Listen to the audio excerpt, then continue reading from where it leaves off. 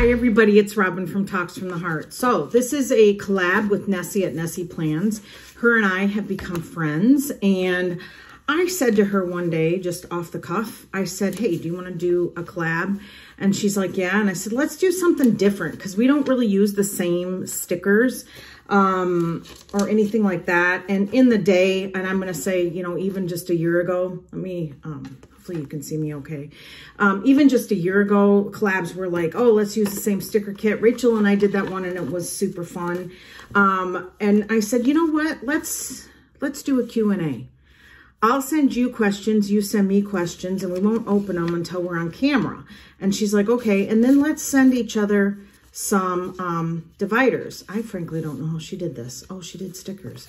Okay, and these are the gorgeous dividers that she did for me. Beautiful. Look at my name's on there. All right, it's upside down. It's backwards. Okay. I think she took a piece of vellum. Oh, it's cardstock. And then she just did initial stickers. Cool, cool, cool. Okay, here's a piece of acetate, gorgeous, with some Simply Gilded bow seals. And then, so these are just beautiful. Thank you so much. I love them. And then she also sent me some other happy mail, which you will see in a future video. So, all right, so I have not, this is a sealed envelope. I have not opened it. I can't see through it. And so I'm going to open it on camera and read her questions, and I'm going to answer them. So it's very unplanned. I have zero clue what she sent me. Zero clue. I'm excited. Okay. And it was licked shut. All right. Here we go. Me. No. Okay, questions. Nessie, you're so funny. Questions for Robin. All right, and I'm gonna fold it so I only see half of it right now. Okay, she sent a lot. Hang on. 1, 2, 3, 4, 5, 6, 7, 8, 9, 10, 11. Okay, so that was about the max. And all right, so okay, let me see. What would be your oh my God.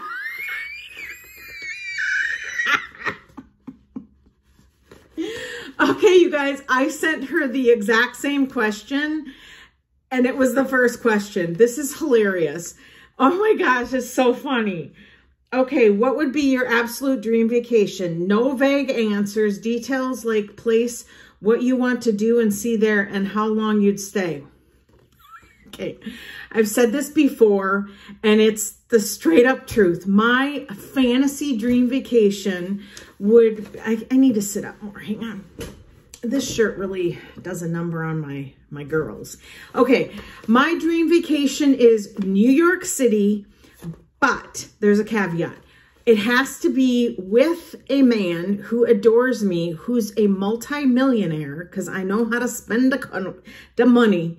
And he takes me everywhere in a chauffeured car. Doesn't have to be a limousine. So that because I have parking anxiety. So if you say, oh, I want to go to a concert, the first thing that flips through my mind is, oh my gosh, where am I going to park? The crowd, the parking crowd. So it has to be with New York City, where we go to a play, not much for musicals. We go shopping for sure at Louis Vuitton. And he shuttles me around in a really nice car with the driver so that we don't have to worry about parking. And then we go to a fantastic lunch where we need a fork and a knife, and we're ushered in because, you know, they know he's rich. I know this is so materialistic, you guys. So materialistic. And then at night we get all dolled up and dressed up, and we go to dinner, a super, super gorgeous dinner, and we stay in a beautiful hotel, maybe the penthouse, you know. And of course, me buying nothing with my own money, it's all on his dime. Dream vacation. I hope that was detailed enough for you, Nessie. Okay. And you know, I don't think that will ever happen, but if it does, oh my gosh, I will be so excited. All right. What was your favorite age for each of your kids as they were growing up, and why? Okay, let's start with Alexander. Alexander was the cutest baby. And I'm not much, well, they were both cute in my eyes. I'm going to say that I love the toddler years for both of them. They learned how to walk, talk, communicate. Their personalities were starting to come out. And they were so much fun then. And it was also the season where I could dress them and they wouldn't argue with me. So, all right, next one. What makes someone a good friend to you? Qualities and attitudes. Or maybe she meant attributes. I don't know. Man, and you know, I've thought about this because everybody sometimes pressures me to get a boyfriend. And I have to also think of that individual as a friend first, in my opinion. So I'm going to say a friend, male or female. We laugh, has a really good sense of humor where I can just like call them on their shit and we just laugh about it because I don't mean it in a mean-spirited way. They can take teasing, I can take teasing, and none of it's done in a mean-spirited way. It's done loving and to have a good time. Someone who like knows themselves and is good and solid in that, and they stand in their own truth.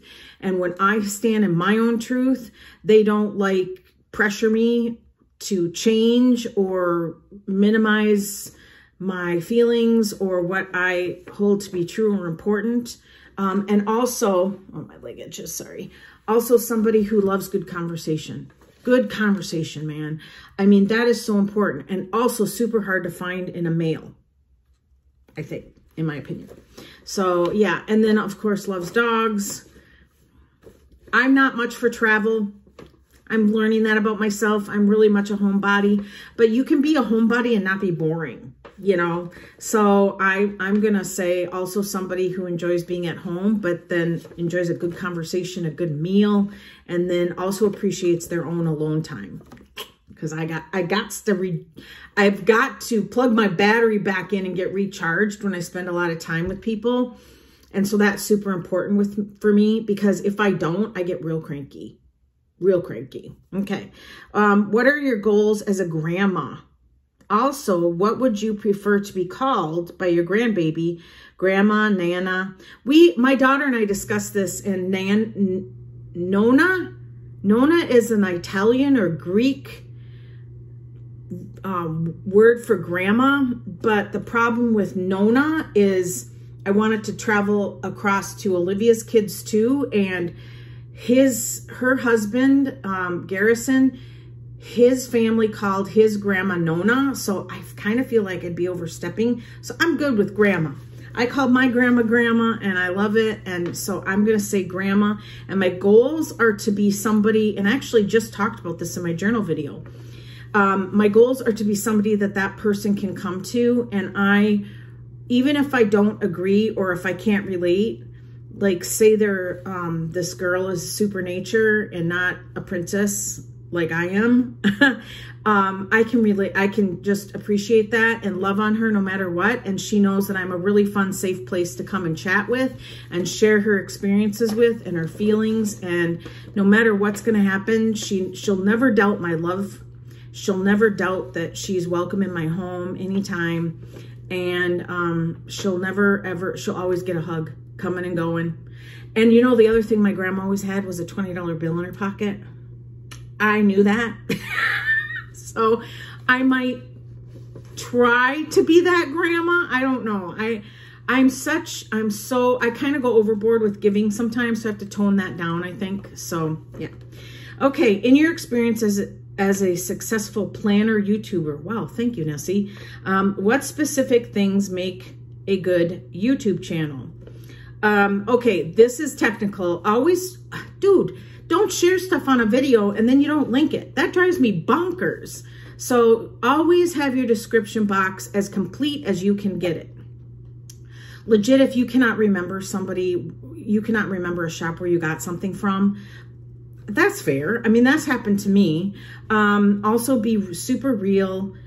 Edit, edit, edit. I've said this in other videos. If you're coughing, please edit that out. I mean, I just think that's just common sense. You know, try not to be boring, work on different things, try different types of videos, different styles. And I think that's what makes that's what makes it fun for me to watch somebody, is when I know they're being real with me. When they, and I lean in because as if I'm telling you guys a secret, when they like share like just tidbits and then leave you guessing and you're like, you know, because I'm nosy, I want to know all, or at least as much as I can know to connect the dots. That drives me nuts. If you're not going to share enough to at least appease my curiosity, then don't share it at all. So to me, that, you know, is part of keeping it real. Okay, no thinking, quick answer on this one. Favorite planner of all time. Oh, duh. Personal rings. Personal rings. Yeah, personal rings. I keep going back to it, and personal rings.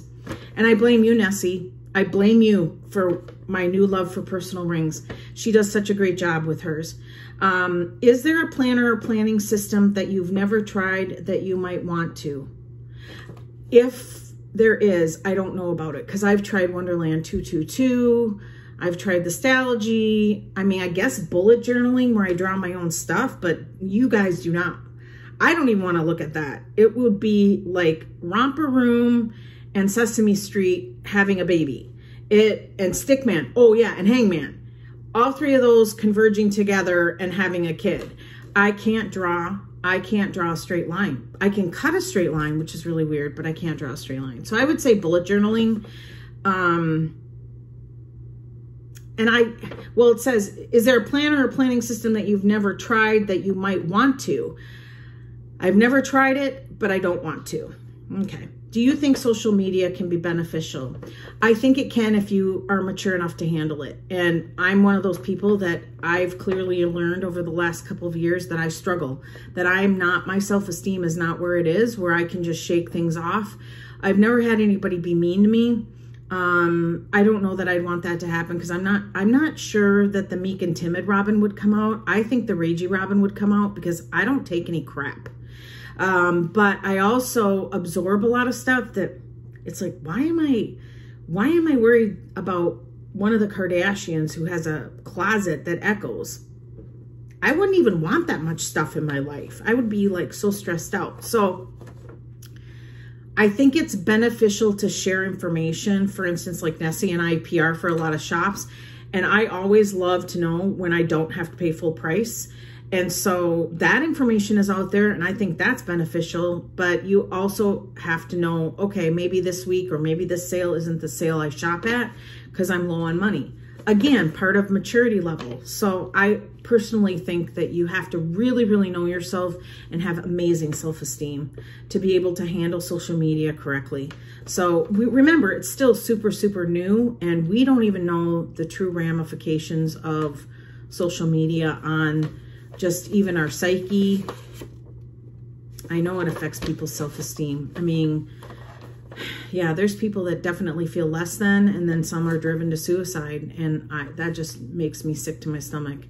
I'm very sad about that. So I think that I wouldn't know a lot of people the way I know them without social media. So I think that's a good side of it. But then I think, you know, bragging, making people feel less than, and oh, look at me, and I've airbrushed my already perfect body. I've airbrushed it now. So, you know, if you don't look like this, then, you know, poo, you know, I'm not, and that's another thing is, look at, I even just did it right now. I think people characterize other people on social media and their intent, and we don't even know those people.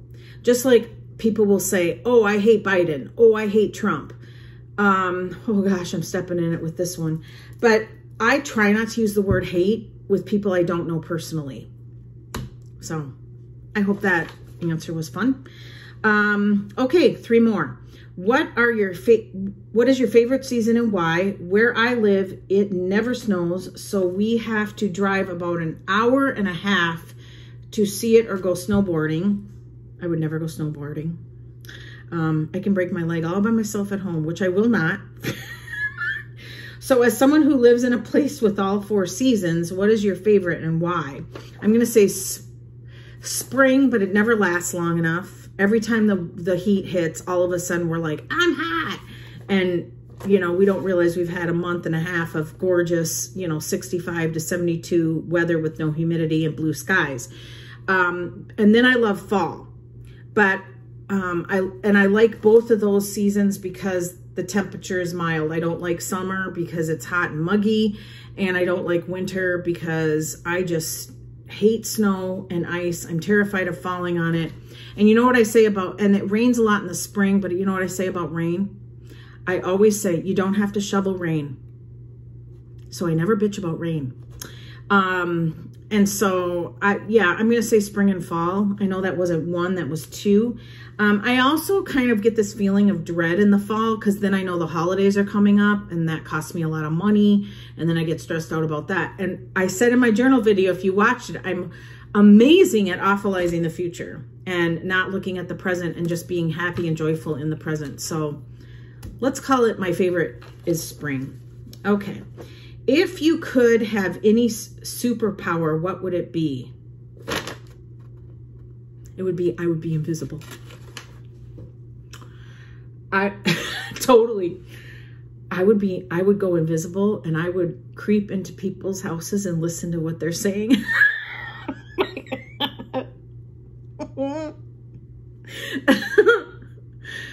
Oh, you just got to peek at the dark side. Yep, that's what I would do. I would totally do that. If I had the power to be invisible, that's how I would use it. Oh my gosh, I'm embarrassed. Okay, what's your favorite book? The book you read over and over. I don't reread books. I've never reread a book. My favorite book, though, of all time is Need to Know by Karen Cleveland.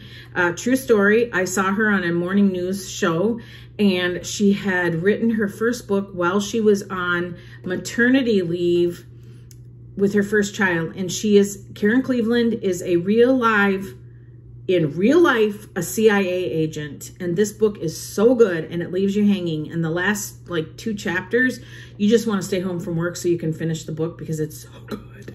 So good. And I've said that for years. I read that book in February of 2018, and I love it so much. So it's Need to Know by Karen Cleveland. I will link it specifically below, and you can get it on Amazon. I will warn you, though, if you order the paperback, you know, go to your library first, and you can get the hardback probably. If you order the paperback, it is paperbacky print, and I have that because I'm transcribing that book, and I'm currently still working on that. The print is really small. So I love that book. I love that book so much. Okay, that's it. I hope you guys had fun. I will link Nessie's video below. And thank you so much, Nessie, for these gorgeous dividers for my personal rings, which is my favorite planner. I had fun. This was really, really fun and very unexpected. And how funny is that our first question was exactly the same. So thank you so much, Nessie, for being an authentic, real YouTuber that I've latched onto. So like my other friends, Planner Mumsy and Sarah Martinez, who we hope someday, from my lips to God's ears, she comes back to YouTube. And Elvira, she has a channel too. I don't think she will ever make another video, but these are all people that are really, I can vouch for behind the scenes. They're exactly the same as they are on videos. So, all right. Thanks everybody for watching. Give me a thumbs up, subscribe, and always enjoy today. Bye everybody.